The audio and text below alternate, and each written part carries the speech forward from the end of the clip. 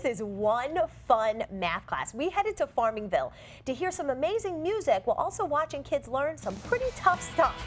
It's today's Cool at School. We're gonna do some math. He combines music and math And Mr. Kennedy will show you how.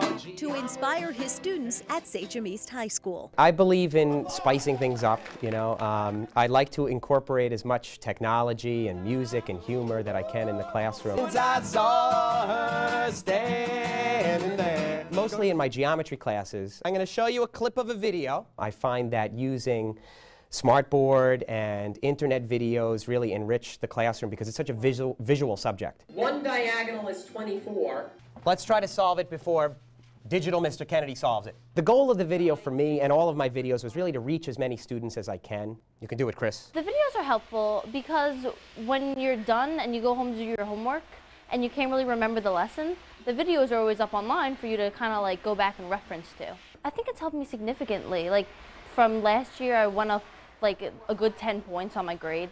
Now that it's the holiday season, Mr. Kennedy leaves the classroom and takes his guitar out into the hallway to serenade students as they change classes. I'd say I'm a pretty good math student, but like some of the topics are pretty hard for me. So I'd go on the website and look it up, and it really helps.